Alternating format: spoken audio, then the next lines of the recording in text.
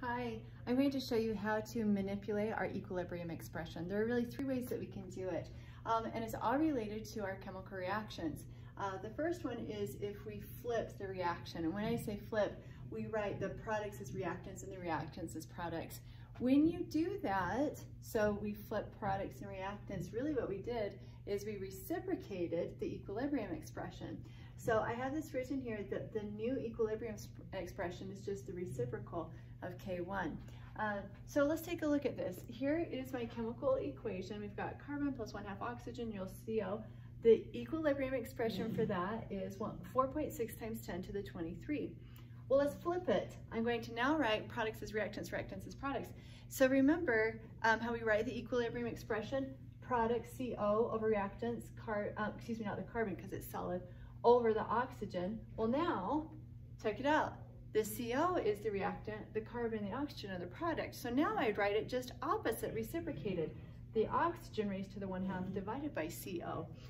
So the value of this equilibrium expression is going to be 1 over the original one.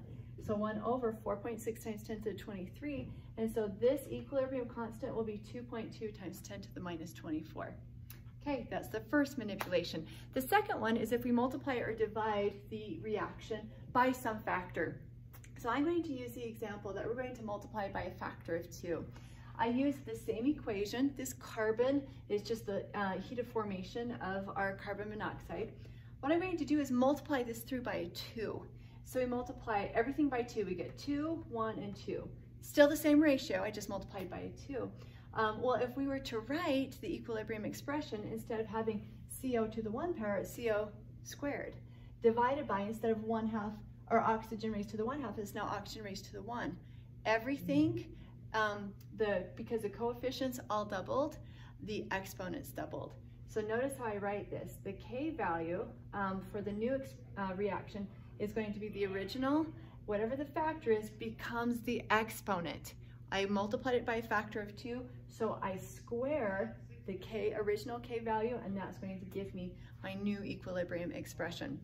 So rule of thumb on that, whatever factor you use, whether you're multiplying or dividing, it becomes the exponent. You take the original equilibrium expression and raise it to that factor. So if I take the K1 squared, 4.6 times 10 to the 23, wow, this is going to be 2.1 times 10 to the 47 for its new equilibrium expression. Now, just for posterity, what if I had divided by 2? What if this was 1/2 plus 1/4 plus 1/2? Well, if I multiply by a factor of 1/2, then I would raise that equilibrium expression to 1/2. They would be to the power of 1/2. I would square root it. Okay, so there's your takeaway. Whatever the factor is, that's what you're going to raise the equilibrium expression to that exponent. That factor will be the exponent.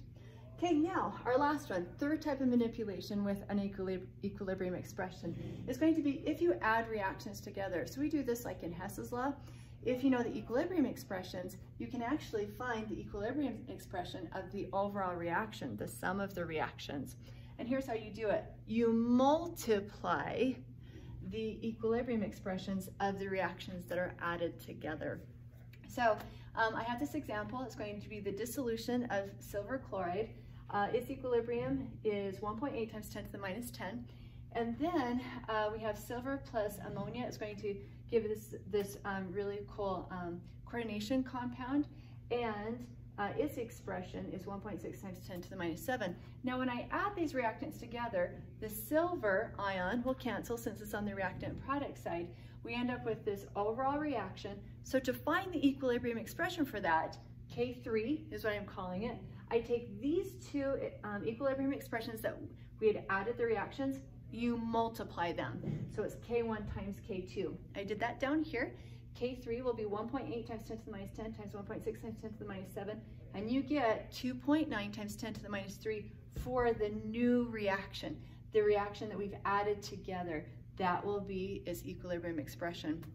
Now for this, you could actually write products over reactants, and you'd be able to see how that math works out.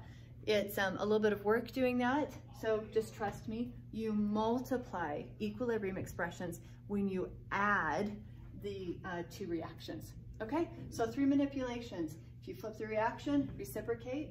If you multiply, divide by a reaction, by a factor for a reaction, that becomes the exponent on the original equilibrium expression. And if you add two equations, multiply their equilibrium constants, and that will give you the new equilibrium constant for the new overall reaction. Okay?